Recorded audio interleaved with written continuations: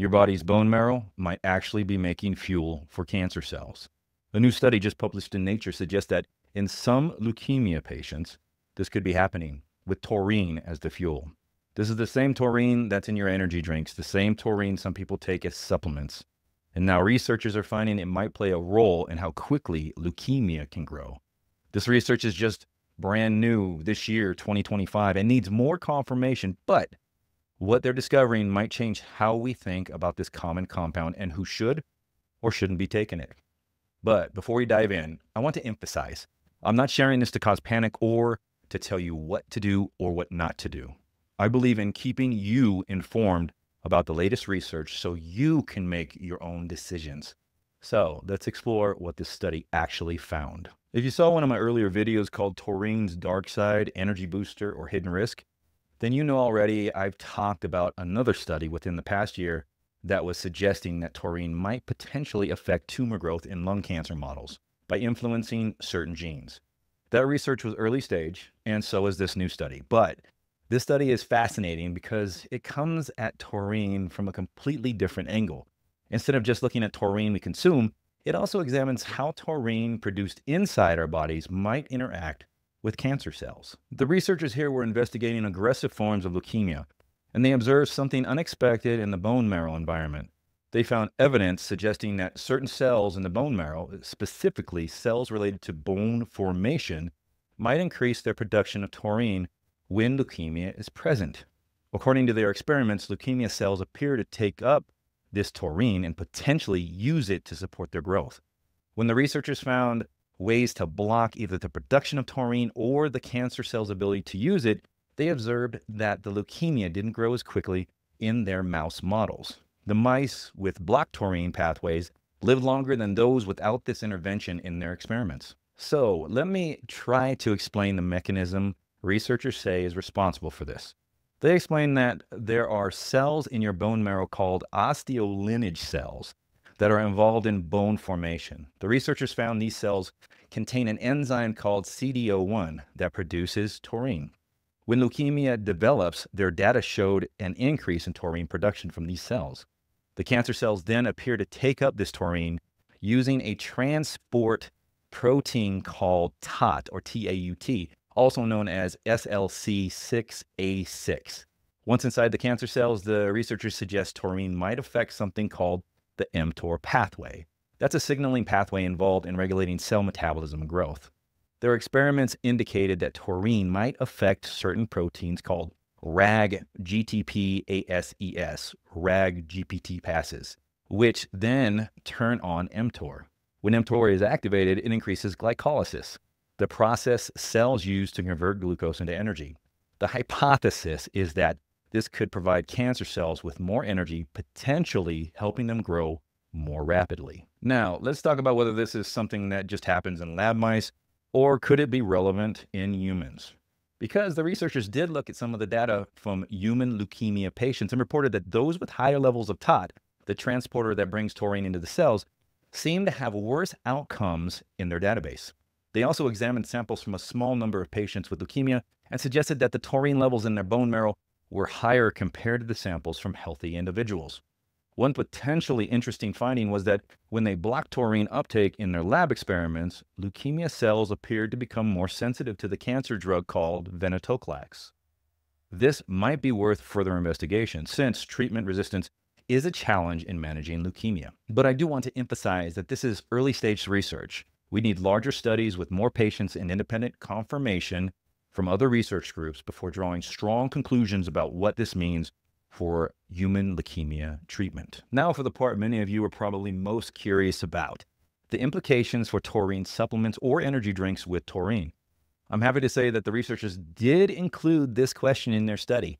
They gave some mice additional taurine in their drinking water, similar to what might happen if a person consumed taurine supplements.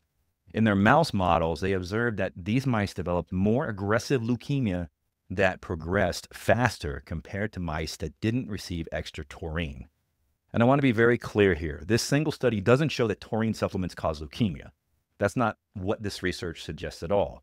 These were mice that already had leukemia or were predisposed to developing it.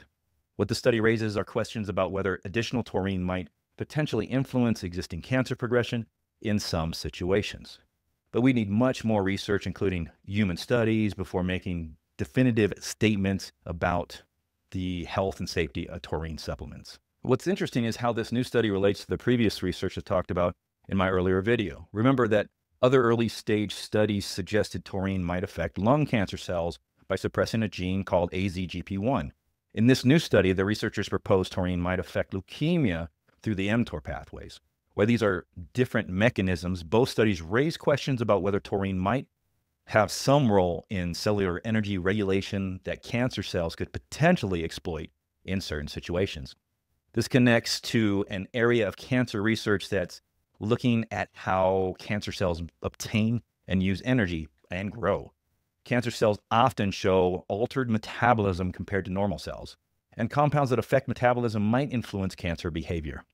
But we're still in the early stages of this understanding of these complex mechanisms and relations between cells. And I want to be clear about something.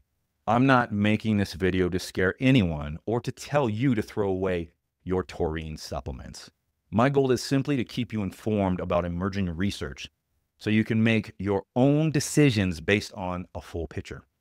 We all know there are many studies showing potential benefits of taurine, from supporting heart health and exercise performance to potential neuroprotective effects. This single study of leukemia doesn't erase those findings, not at all. Science is consistently evolving. Sometimes new studies challenge what we thought we knew or add nuance to the picture. That's how we make progress in understanding complex topics like nutrition and health. Some of you might be thinking, but I've been taking taurine for years with no issues, and that's perfectly valid. This research doesn't suggest that taurine supplements cause cancer. It's exploring a potential relationship between taurine and existing cancer progression in specific contexts. Others might be wondering, should I stop taking my pre-workout because it has taurine in it?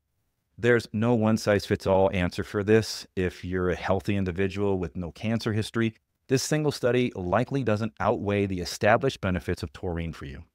But if you have cancer or strong risk factors, it might be worth discussing with your healthcare provider. And those asking, why are you only focusing on the negative? That's a fair question. I cover positive findings about supplements as well if you watch my past videos. But I believe people deserve to know about potential concerns as well as benefits. That's what informed choice is all about. So, based on their findings, the researchers suggested several possible directions this research could take us in the future. They mentioned the possibility of developing inhibitors for a CD01 enzyme that produces taurine in bone marrow cells. They discussed potentially creating compounds that block the TAUT or TAUT transporter that cancer cells appear to use to take up taurine. And they suggested exploring combining these potential taurine pathway blockers with existing cancer medications to possibly help those suffering from certain cancers. In some of their mouse experiments, they used genetic modifications to block the taurine transporter. And these mice showed resistance to developing leukemia in their models. This suggests to the researchers that targeting these pathways might be worth investigating as a potential treatment and an approach. I should emphasize that moving from laboratory findings to actual treatments is a long process that often takes many years. And many promising results in early research don't end up translating to effective treatments, unfortunately. So while this research opens up some interesting possibilities, we're still very much in the early exploratory phases. Now, let me share some reasonable takeaways from this single study. If you or someone you know has leukemia, this research might be worth mentioning to their doctor. Not as something to take action on immediately, but as an emerging area of research they might want to keep an eye on. Medical professionals are in the best position to evaluate how new research might relate to specific patient situations. If you currently take taurine supplements or regularly consume products with added taurine, there's not enough evidence here to say you should definitely stop. But you might want to consider the potential questions this research raises and weigh them against your reasons for taking taurine. As with any supplement, it's always good to periodically reassess whether it's still appropriate for you and worth taking. It's also worth remembering that this study focused on specifically leukemia in their laboratory conditions.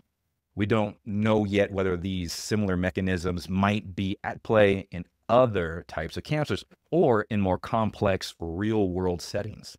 Scientific understanding evolves gradually through multiple studies and replications.